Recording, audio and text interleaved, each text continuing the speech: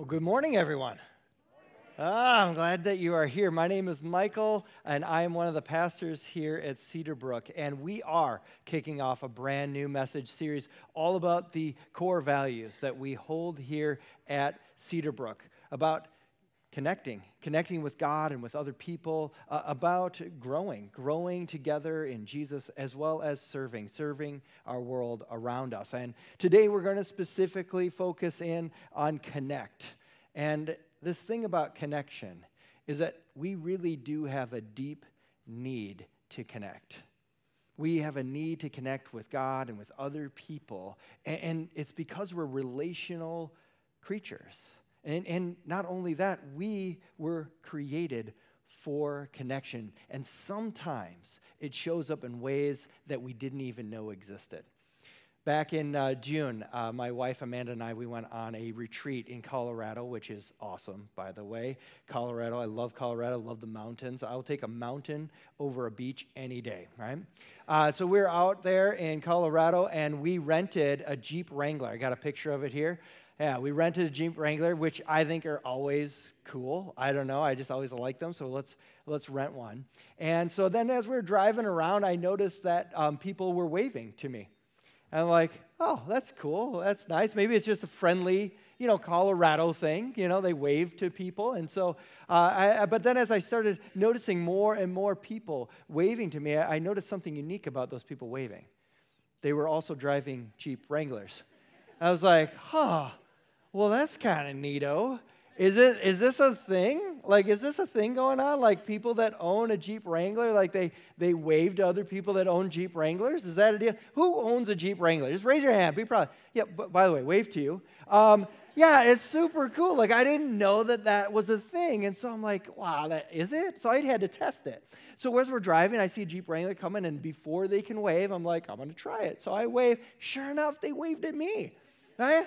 And I'm like, I was just giddy and having fun with it and going like, Amanda, this is so fun, right? It's so fun. I always liked Jeep Wranglers, but now, I want to own one. I do. I want to own a Jeep Wrangler just so I can be part of that thing, right? That the thing that connects them. And that's exactly what we're going to see today. We have a deep need for connection. And when we find a way to connect with God and with other people, it's like discovering something we never knew existed. And maybe there's some things where you've tried to connect and things that sometimes it went well and sometimes it didn't go well. But I really want us to focus in on what God's intentions were, how God has created us for connection.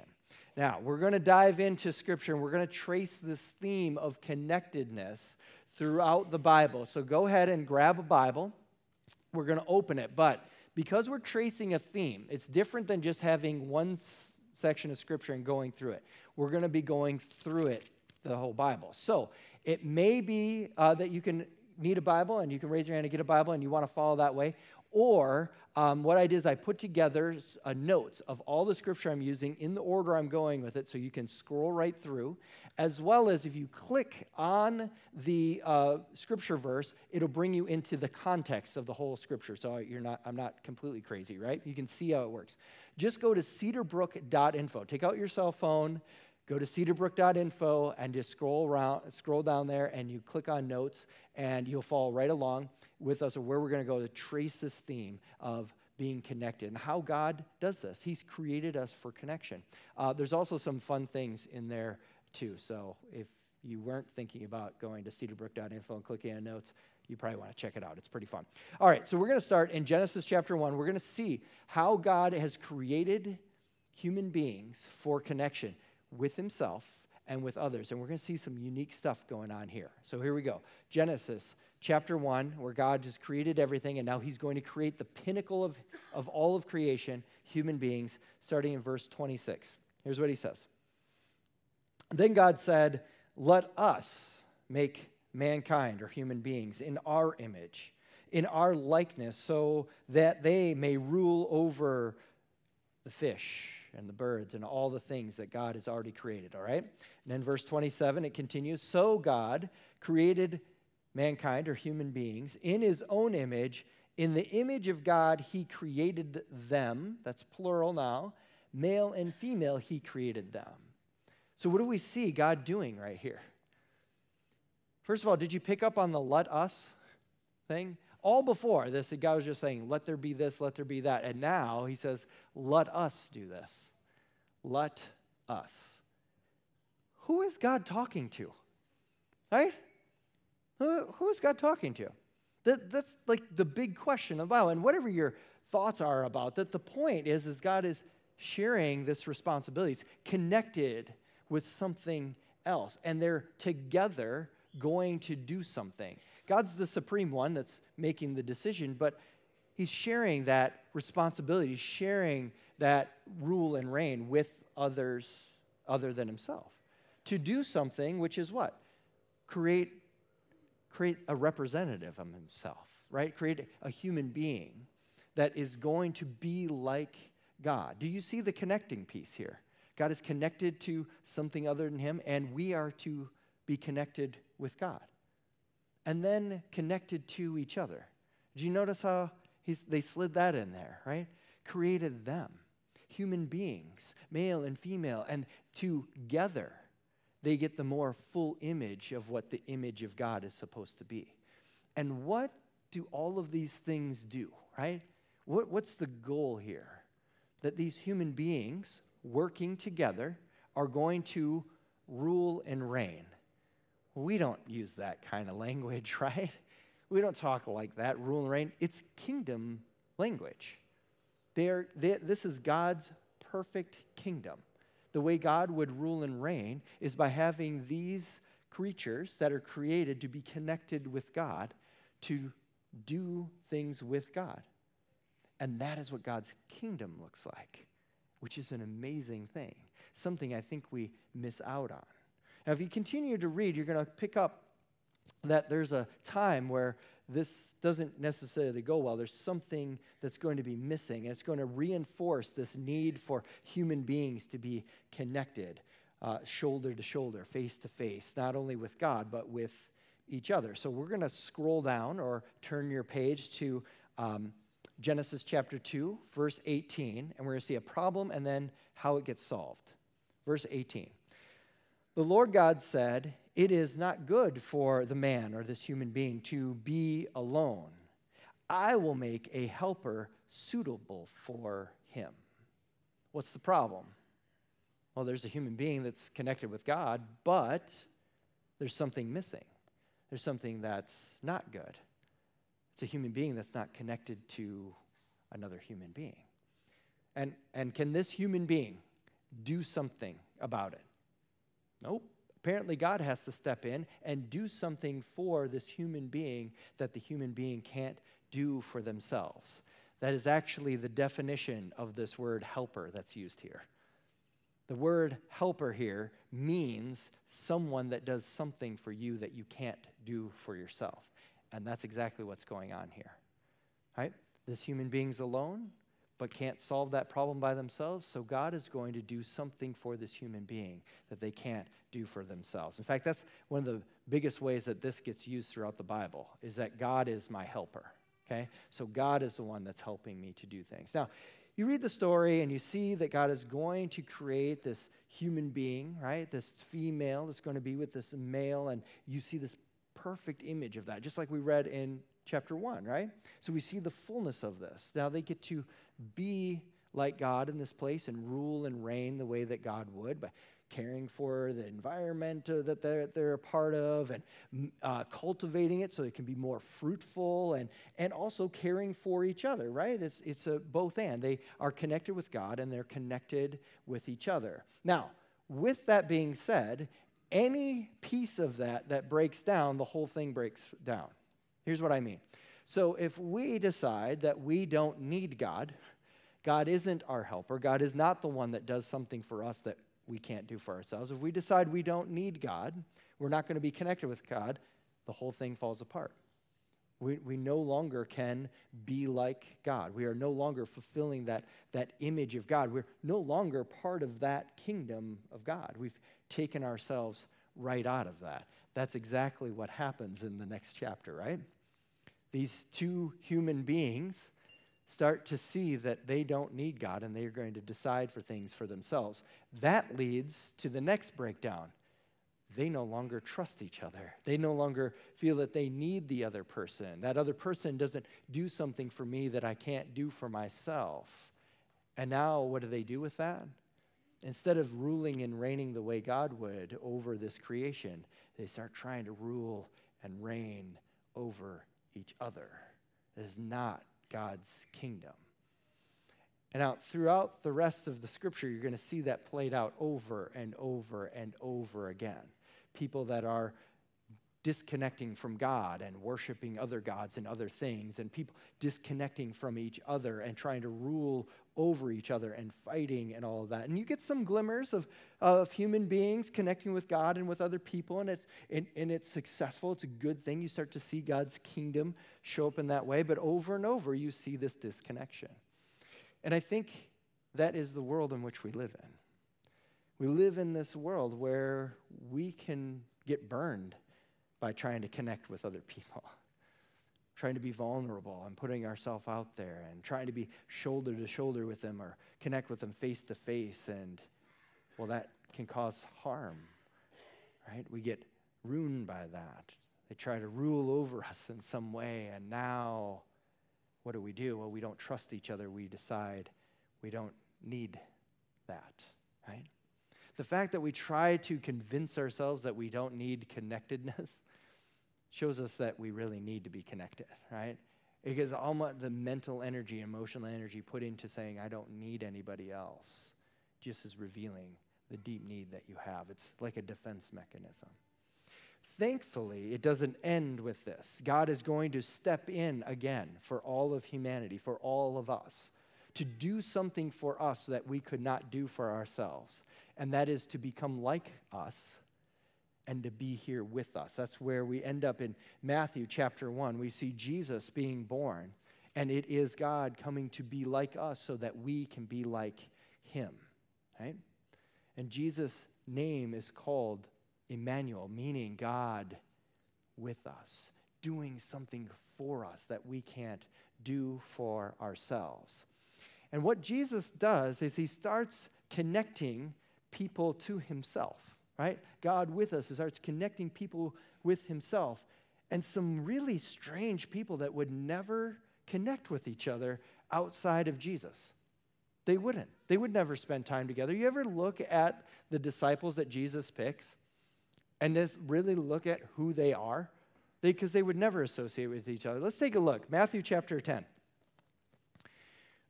Matthew chapter 10 has a list of these disciples, or it's called apostles here. And I'm just going to point out a few things. And these are things that are only separating them, but yet they're united and connected with Jesus and with each other. Verse 2 of chapter 10 of Matthew. These are the names of the 12 apostles. First, Simon, who is called Peter, and his brother Andrew, James, son of Zebedee, and his brother John. Now, those four, you could see that they would get connected because they're all fishermen. They fish together. It's like they own a fishing business together. That's their livelihood. And these loudmouth, blue-collar working fishermen are going to be in this group with this rabbi, this teacher, this educated person. Like, it just seems like it doesn't mix, and yet that's the very thing that unifies them as we learn about more of these people. So, verse 3, we have the first name out of the gates is Philip. Now, that may not seem like any big deal to us, but the rest of them have been Jewish names. Philip is a Greek name.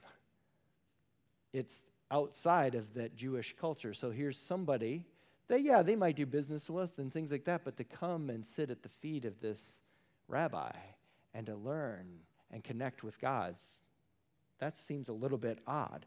It gets weirder. Philip and Bartholomew, Thomas, who's going to be later known as this doubting Thomas, and Matthew, the tax collector. Why did they put that info in there? Tax collector. Matthew is a Jewish man collecting taxes from his Jewish brothers and sisters, and then taking that money, making a living off of it, and then paying this Roman government their share. he doesn't fit in the world of the Jewish people, and he doesn't fit in the world of the Roman people. He's in between. They wouldn't look at him in a kind way. They would disassociate from him. He's a sinner. He wouldn't be part of this group. You see what I'm saying? They would not associate with him outside of being connected with Jesus. It gets even worse. So there's Thomas and Matthew, the tax collector, James, son of Alphaeus, and Thaddeus, Simon the Zealot, and then Judas Iscariot, who is going to betray Jesus. Right? So we got the betrayer, right? In there, we can see like that's kind of crazy. You brought somebody in who's going to betray you, turn their back on you, hand you over to the authorities to be killed. That's part of your group. But think about this guy, Simon the Zealot. We talked about God's kingdom. Do you know how he is going to see bringing God's kingdom into this place? To kick out the Romans, who Matthew works for and collects taxes from the fishermen. These loudmouth individuals. You see, this is just a crazy, strange group of people that would never come together. And yet that's exactly what God's kingdom is like.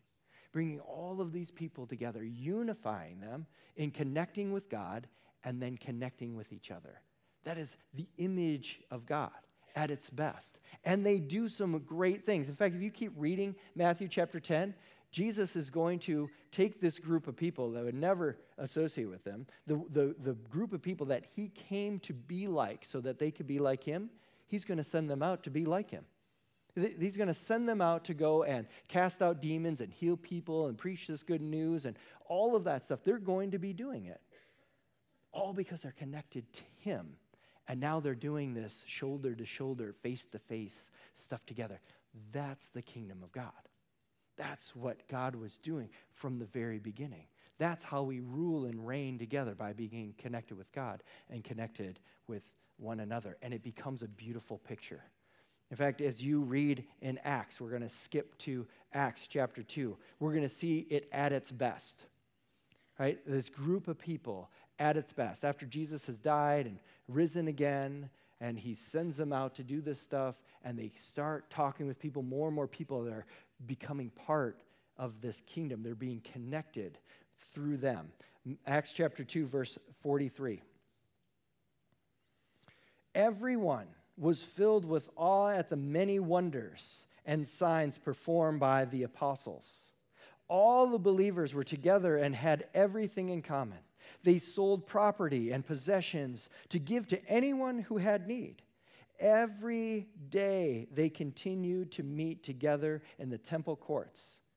They broke bread in their homes and ate together with glad and sincere hearts, praising God and enjoying the favor of all the people. And the Lord added to their number daily those who were being saved. They're being part of the kingdom. They were seeing that their connectedness is found in Jesus and with each other. It's like something they never experienced before. It's like my experience with that Jeep Wrangler. Like, man, once I got connected to it, let's do it. I'll sell stuff to be a part of this thing, right? I'll get rid of stuff if I need to. If you could be part of this kingdom of God, I'll do whatever it takes. And you do the same for me, because we see that as a connecting with God. That's how we rule and reign together in God's kingdom. Isn't that fantastic? I mean, that's the thing that I want to be a part of. It's not always that way. As we see the church kind of starts unwinding a little bit. Different people start seeing the differences that they have and ways that they're going to start disconnecting. And do we really need this group of people? And really need that group of people? And they need to be reminded that they are to be like Jesus. And to be like Jesus means they bring this connectedness to Jesus and to one another. That's what they need. Hebrews chapter 10 will do this. And here's the cool thing about this. You might think I'm crazy. I probably can't deny it. But in Hebrews chapter 10, there's not only a connection back to Acts chapter 2, but there's a connection all the way back to Genesis 1 that we looked at. You want to see this? This is really cool. I thought this was really fun. This is Hebrews chapter 10, verse 23, and they're being reminded what they're supposed to do. Okay? Verse 23. Let us Hold unswaveringly. No, don't veer from one way or another. Don't do that. To the hope we profess, for he, God, who promised, is faithful. And let us consider how we may spur one another on toward love and good deeds, not giving up meeting together, as some are in the habit of doing, but encouraging one another all the more as you see the day approaching. The day is meaning Jesus' return. So that day. Did you see the connections? Let's go back to Acts chapter 2. What are the connections? They're meeting together. They need to remind you, keep meeting together. Encourage each other to do these good things. Maybe that's caring for each other. It's selling stuff so someone that's without can have this stuff. That's God's kingdom, remember? Let's do that. Let's not give up on our meeting together. We need to stay connected face to face and shoulder to shoulder. That's God's kingdom. Did you see the connection back to Genesis 1?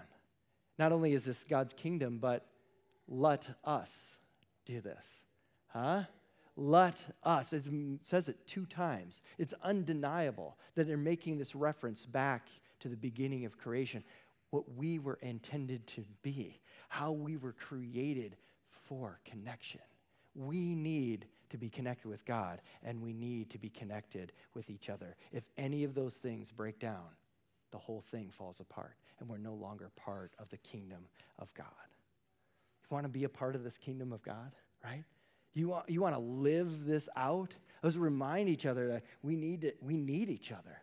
There's things that you can do for me that I can't do for myself, and there's things that I can do for you that you can't do for yourself. And of course, there's God that does everything for us that we can't do for ourselves, right? We probably are people that would maybe never associate outside of these walls, and yet this is God's kingdom coming together.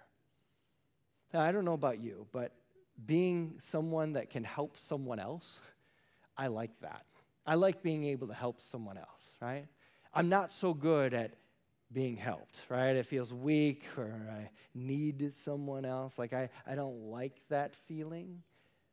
But if we can get past that, we get to experience something that maybe some of us have never experienced before in their entire life.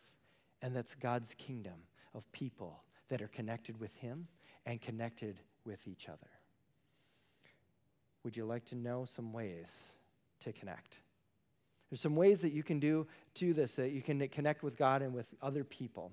And I'm going to give you a few ways that we do it at Cedarbrook here, because these are our core values. You're going to see this connected to God and other people in the things that we do.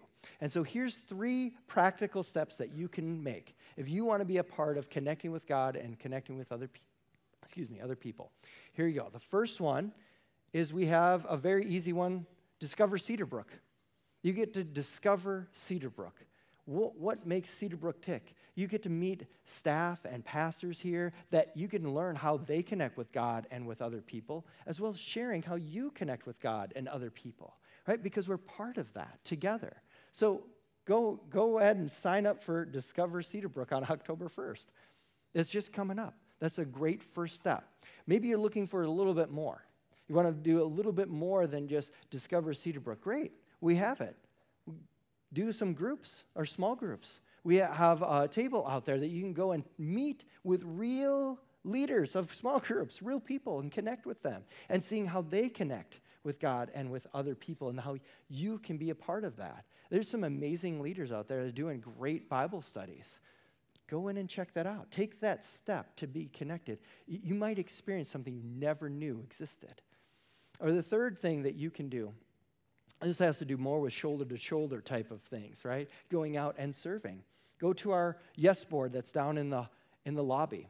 We have a yes board there. You can take one of the things that we need volunteers for and fill it out, and you can start serving with other people. It's a great way to connect with God and with others. In fact, that's a way that you can do something for Cedarbrook that Cedarbrook can't do for itself. Cedarbrook can't serve all by itself, right? His stuff doesn't happen all by itself. It takes you. The point is this. There's many ways that you can get connected back into God's kingdom. Be a part of connecting with God and with other people and experiencing God's kingdom like never before. Will you take that step? I pray that you do. In fact, I ask you and I invite you to pray that God would show you how to start building his kingdom right here through you. Let's pray. Heavenly Father, Lord Jesus Christ, thank you for coming to be like us so that we can become like you. Help us to draw close to you and connect with you so that we can be a part of building your kingdom right here in this place. Jesus, we ask that you would connect with us to build your kingdom here. Amen.